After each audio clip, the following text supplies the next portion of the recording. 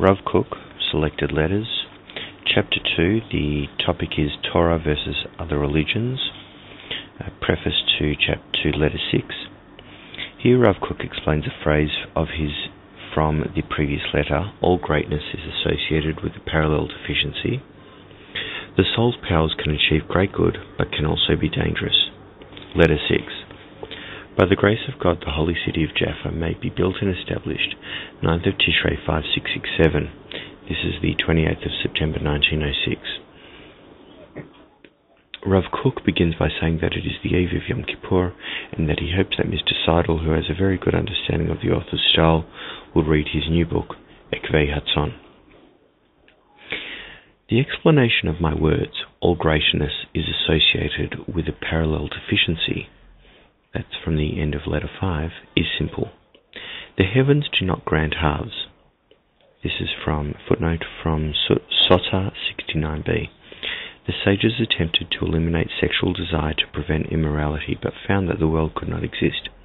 For in the whole land of Israel a fresh egg was not to be found. So they prayed for half mercy, just to lust after one's own wife, Rashi. But the heavens do not grant halves. Eroticism exists in its totality, as do all other forces.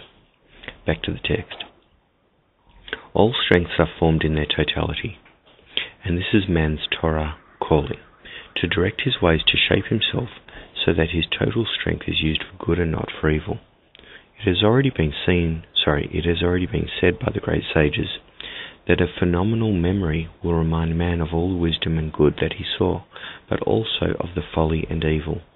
This is the case with all of the soul's strengths, and thus deficiency is an integral part of strength's nature.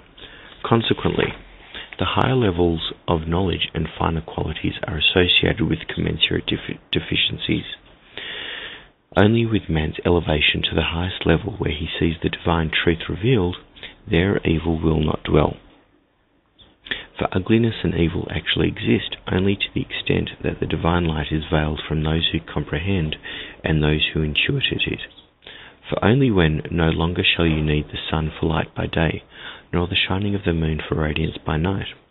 For the Lord shall be your light everlasting, your God shall be your glory. This is from Yeshayahu 60:19. And only then, and your people all of them righteous. But this readiness to reach that level where there is no evil requires inner preparation and self-refinement to the point where the energetic will of life itself will be the light of the divine will, the ever-living one. This is from Daniel 12:7. The righteous who makes the world live, souls flying off him to man. This is from the introduction to the Tikkunei Zohar. I'm just going to read that last sentence again. But this readiness to reach that level where there is no evil requires inner preparation and self-refinement to the point where the energetic will of life itself will be the light of the divine will, the everlasting one, the righteous, who makes the world live, souls flying off him to man. In this state there is no Satan and no adversity, and there is no need to repress any human strength or desire, for in any case there exists no ideal need for any repression. Stupidity and poverty, which are instrumental in buttressing the force of evil, will have no purpose, and thus will be neutralized and ephemeral. And for every step that we come closer to God's will in His world, we are elevating life and preparing it more and more towards this goal of God's perfection. And since the world needs nations to act and not individual personalities, therefore we are always uplifting our souls to act as part of the community of Israel, to exalt, elevate, and honor her. Everyone must say the world was created for me.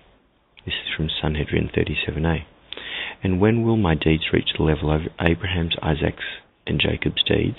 This is Tana Debai Eliyahu Rabbah 45. Whose soul yearned for the ideal inherent to the community of Israel, even before it came into being. And today, even though we are immersed in the realized aspect of the community of Israel, we are continually moving upward as a whole nation, which is not measured by the worth of particular individuals or generations, but by their overall unification, analogous to the great orbit of the solar system as compared to the orbits of single planets. All which is potential is necessarily associated with some sort of deficiency. Who but we, Israel, of all the nations in the world, has such potential in the full realization of the character of the nation, her name, values, and all her treasures?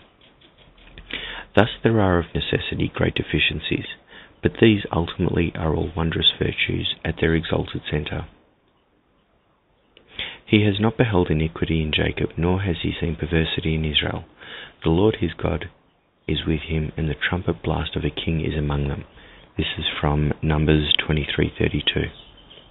I was interrupted in midst of my writing, and the day is full of work.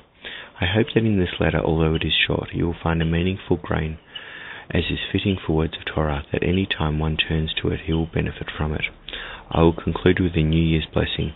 May your final judgment be for the good. Much peace to you and your assistants, and may all your wishes be fulfilled.